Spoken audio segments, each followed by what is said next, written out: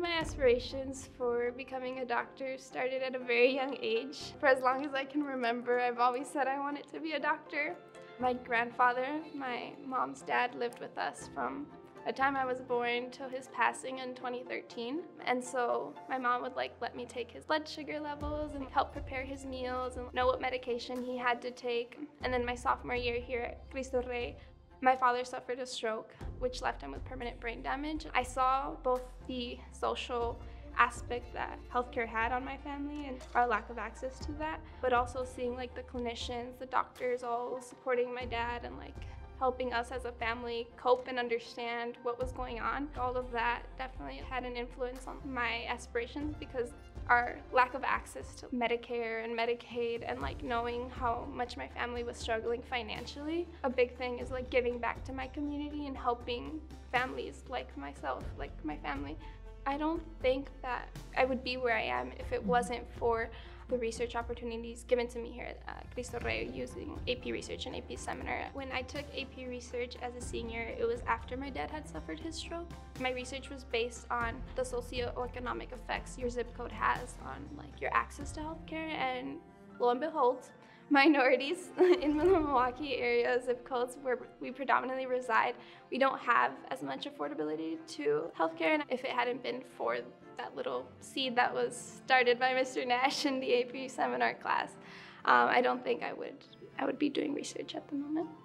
I think what makes Cristo Rey Jesuits education unique is through the academics and through the corporate work study program are able to prepare our students for both college and the workplace by helping them think about what are those key mindsets and those key skills that would be helpful for them as they think about both their academics and whatever that job is that might be in their future.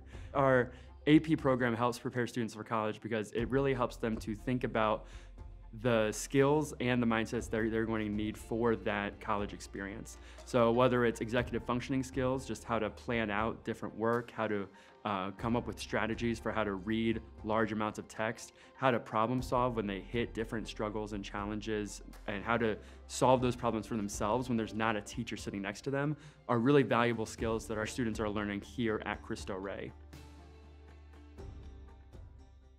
I also participate in the Step Up program here at MCW. I was just drawn to the Step Up program just because of its focus on cardiovascular diseases. During my interview, I spoke a lot about the influence AP Research had on me, the class that I took at Cristo Rey and AP Seminar. And so being able to talk about Cristo Rey's classes that I took and seeing how I was able to connect that to bench work and laboratory experiences was something that I think was eye-catching to them.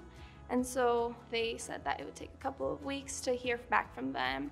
And the next day, around 10 a.m., I received an email saying that I was accepted to the program. At the Medical College of Wisconsin, we hope to give them tools to know how to apply to graduate school and medical school, where to have resources to help them along the way once they get into those schools. And then lastly, and most importantly, we want to provide them with hands-on research experience. Yesenia had an extraordinary story and she was very motivated. And for those reasons, we wanted to have her in our program. Walking up to this building, it's huge. MCW is huge. And I think knowing my parents didn't get to finish school and me walking up to this huge building is, I'm always astounded by such a beautiful campus and that I get to be a part of something so big. And so I'm always just very appreciative to be able to have this opportunity to work in this building. I'm really proud of her. Mm-hmm. Sometimes I think I was a little hard on her, pushing her, but I knew the obstacles that she would run into. And knowing that when she's here at Cristo Rey, I said, Yesenia, you can do it. We have to put everything in God's hands. And to this day, I always tell her we put our faith in God. I think my father would be really proud of her. I tell her that every day.